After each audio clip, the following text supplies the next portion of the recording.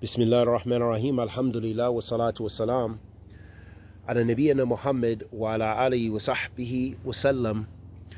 Amma ba'd. Hadeeth fillah.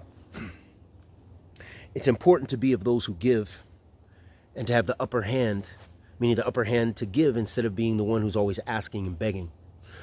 And may Allah subhanahu wa ta'ala increase our rizq so we can be of those people of the upper hand who give and share with the creation. Ameen ya Rabbil Alameen. And help those who are in need, as so much of the creation is in need from Allah subhanahu wa ta'ala and need of his rizq and support and assistance.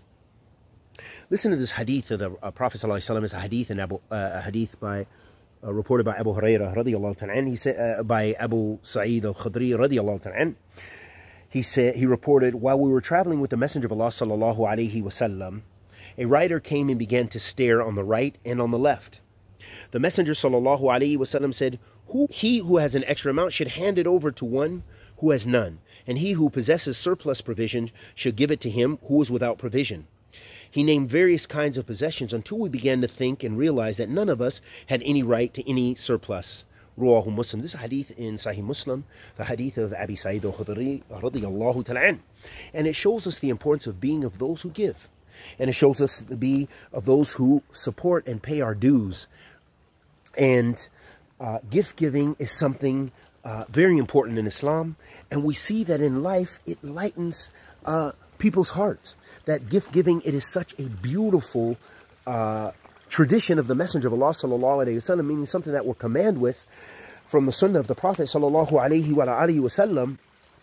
And it is that which pleases Allah subhanahu wa ta'ala, and that which we have to strive as mu'mineen to do, that we should give and support those who don't have. Do your best, if you have wealth and provisions, to give in charity, to share, because the Sahaba radiyallahu ta'ala anhum, they shared their wealth and sacrificed it for Islam.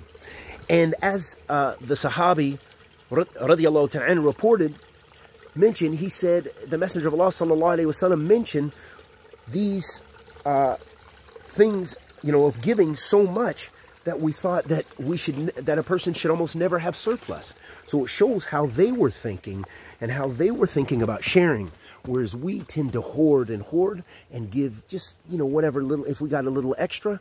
If we have a whole, immense amount of extra to share, then we give. Other than that, we hoard and we keep.